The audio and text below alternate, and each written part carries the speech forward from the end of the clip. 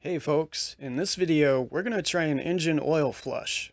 Specifically, I'm going to try a chemical called dimethyl sulfoxide, or DMSO for short. Apparently this is a popular thing in Russia, but I've also seen some information about it floating around the internet.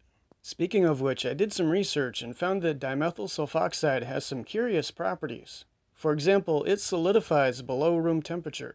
So if you want to mix it with your engine oil, it and the oil needs to be warm enough to keep it liquid.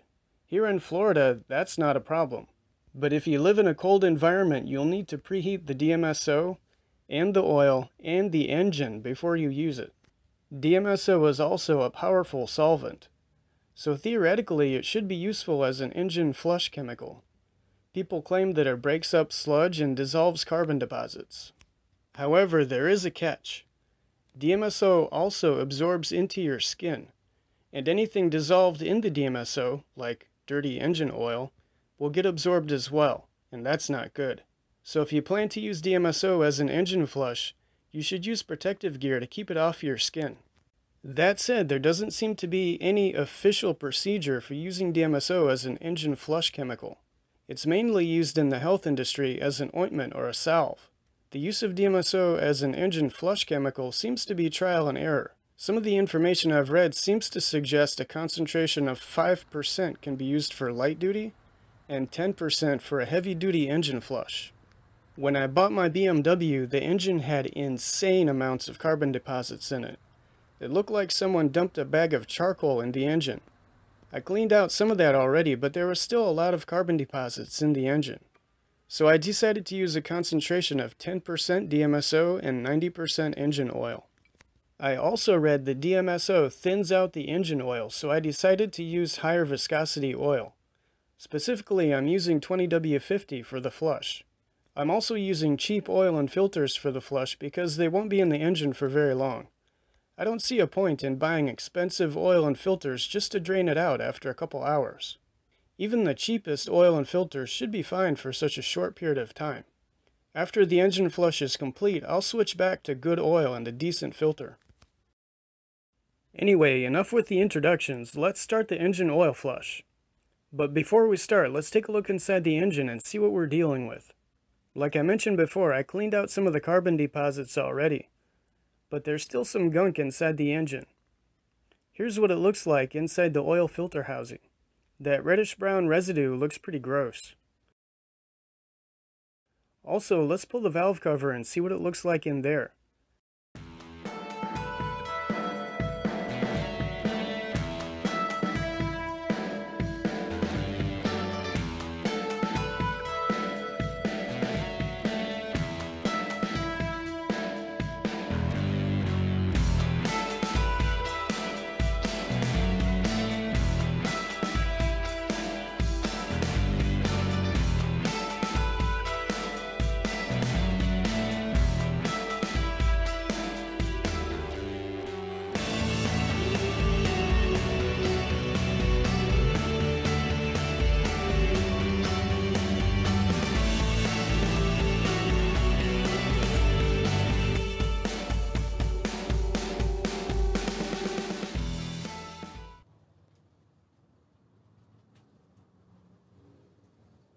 There are still some carbon deposits in there and some of that reddish-brown residue.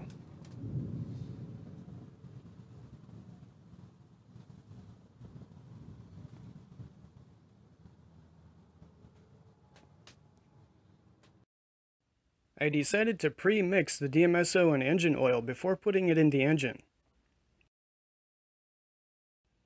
Since the valve cover is already removed, I'll just pour the mixture directly into the engine. Off camera, I reinstalled the valve cover and topped off the engine oil. Now I'm going to start the engine and let it idle to circulate the DMSO through the engine. And as the engine warms up, the heat will make the DMSO more effective. People say to just let it idle for an hour and drain the oil out. But I'm going to try something different. I'm going to run the engine for about 15 minutes to circulate the oil, then I'm going to shut it off and let it heat soak for 30 minutes. Then I'll start it up to circulate the oil for another 15 minutes. Then I'll shut it off and let it heat soak another 30 minutes.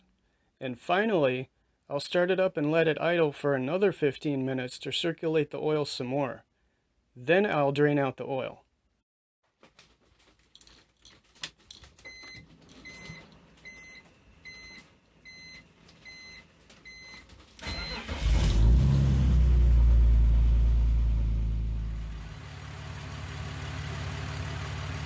Now we gotta let it run for a while. By the way, that dimethyl sulfoxide makes a nasty odor. It smells almost like rotten eggs.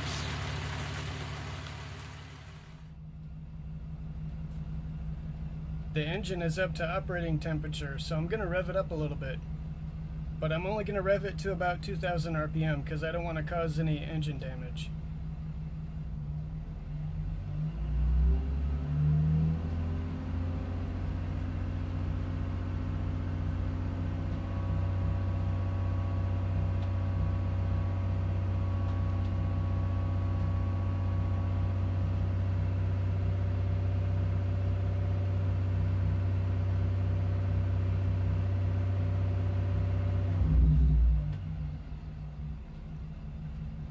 I'll do that a few more times before I shut it off.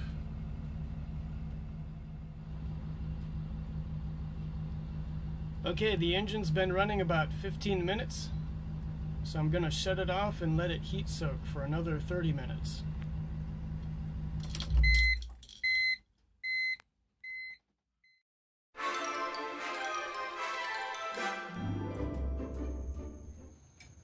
Okay, it's been sitting for a while.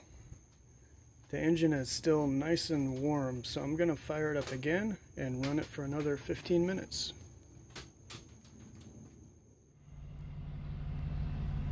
You can see the engine is still kind of warm. It's almost up to operating temperature still. I still can't get over the smell. Earlier I said it smells like rotten eggs, but after some thought, I think it smells more like the smoke from fireworks. Anyway, let's let it run for a bit.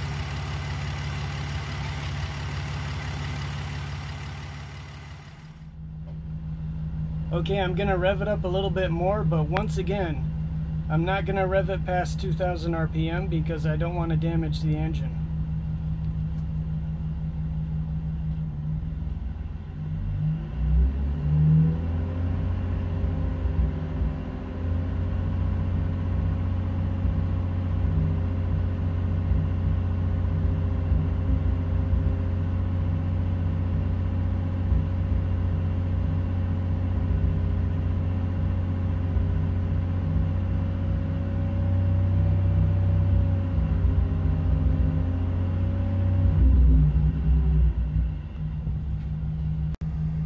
And I think this is a good time to shut it off.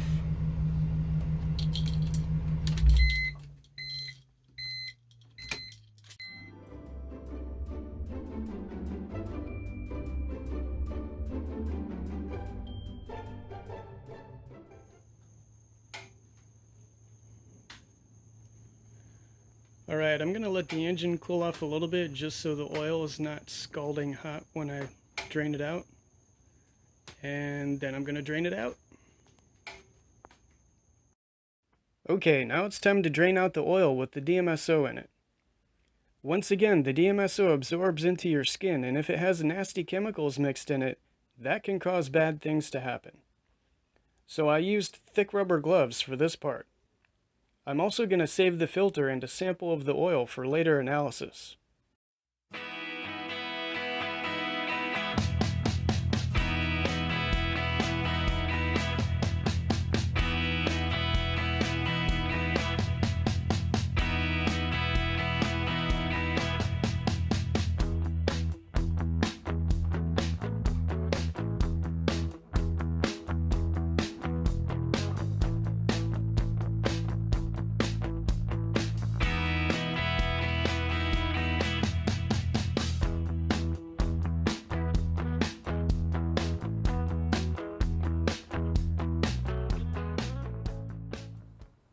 The next step is to use some more cheap oil and another cheap oil filter to rinse out the remains of the DMSO treatment and rinse out any residue that's still floating around in the engine. I'm using cheap oil and filter for this step because it won't be in the engine very long. Also notice I'm using 10W30 oil for the rinse. This oil does not have DMSO mixed in it, so the oil does not need to be higher viscosity.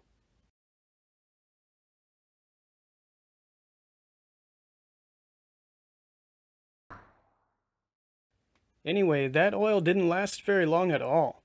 It only lasted long enough to drive to the gas station and back.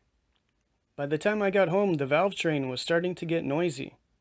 I know from experience that means the oil filter is getting clogged up, and it was. The filter was dirty and the oil was brown after only 15 to 20 minutes of driving. So I decided to do a second rinse. Once again, I used cheap oil and a cheap filter because I didn't expect it to last very long. This time, I was able to drive the car for a couple days. I didn't do anything crazy, just regular driving. I didn't want to take any chances. After the second rinse, I decided to put in some good oil and a better oil filter. At this point, I should be able to drive the car normally. Okay, so the flushing procedure is done. Like I mentioned earlier, I took oil samples and saved the filters. Let's take a look at that. Okay, so here are the oil samples I took during the process. This one is the old oil that was in the engine before the flush. It's not really important, I just added it in as a frame of reference. This is the oil with the DMSO in it, which was used for the flush. And these are the two subsequent oil changes that were used to rinse out this stuff.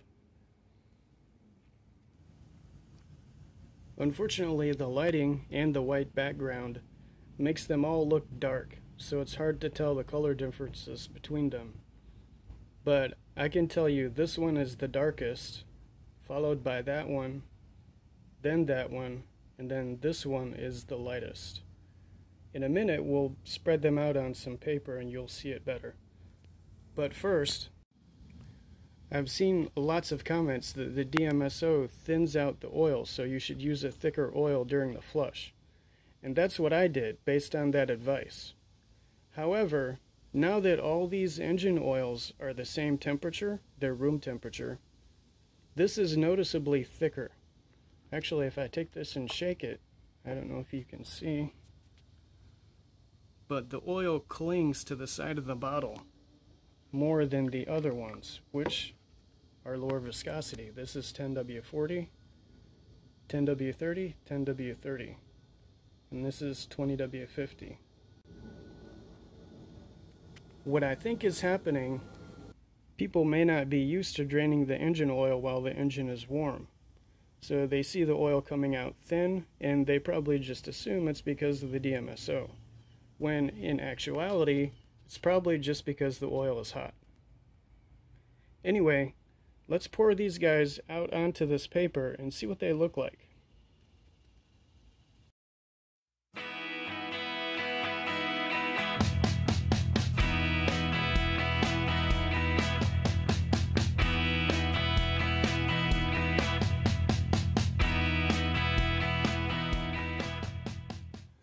Okay, so here are the 4 different oil samples. The top left is the old dirty engine oil from before the flush. This is the oil with the DMSO in it. That is the first rinse after the flush, and that's the second rinse. I have to admit, I was surprised. I thought this oil was the darkest, and I thought it was the dirtiest, but actually looks like the old engine oil is the dirtiest. Also, this oil has sort of a reddish-orange hue to it. I'm not sure if you can see that on the camera. I wonder what caused that. Oh, another thing. This oil was only in the engine for maybe 20 minutes, and it got that dirty. Whereas this oil was in the engine for a couple days, and a lot more driving. So apparently the engine actually did need 2 oil changes after the flush. The good news is I don't see any metal particles in any of these oil samples. That's a good sign. Anyway, let's open up those oil filters and see what they look like.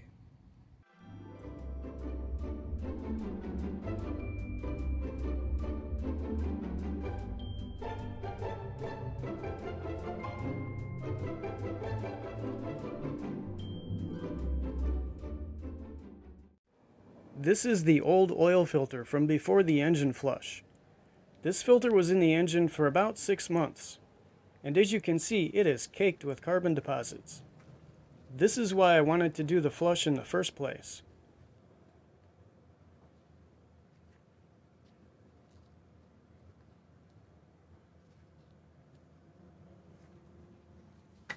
The second filter is from the DMSO flush.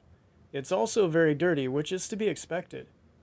The DMSO treatment loosened up some carbon deposits and they ended up in the filter. That's actually a good thing because I want to get that stuff out of the engine.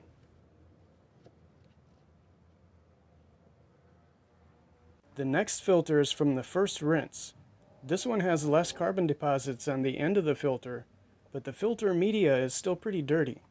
So apparently there was still some gunk floating around in the engine that needed to be cleaned out. Also remember that filter was only in the engine for about 20 minutes. The last filter is from the second rinse. It looks about the same as the first rinse, but that one was in the engine for a couple days. So it had a lot more time to accumulate debris. But after seeing how dirty that filter was, I decided to buy a couple extra oil filters just in case.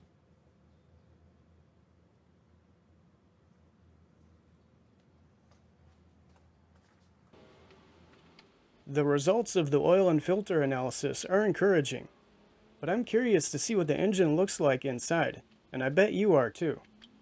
So let's pull the valve cover and take a look. To be honest, I don't see much of a difference. I reviewed the before and after footage several times and the difference seems to be very minor. That said, the engine did have some pretty serious carbon deposits, so it may take several flushes to clean it all out. Anyway, let's also look in the oil filter housing. Here the difference is more noticeable. Most of that reddish-brown residue is gone. That may be why the oil with the DMSO in it was a reddish-brown color. So, after doing all this, would I recommend using DMSO to flush out your engine? If your engine has really bad carbon deposits, the flush might not make much of a difference, or you'll need to use several flushes. But if the carbon deposits are not that bad, then it might be more effective. But then one could argue, if the carbon deposits aren't very bad, then you don't really need an engine flush. So it's really up to you to decide what you want to do. Anyway, that's it for this video. See you next time.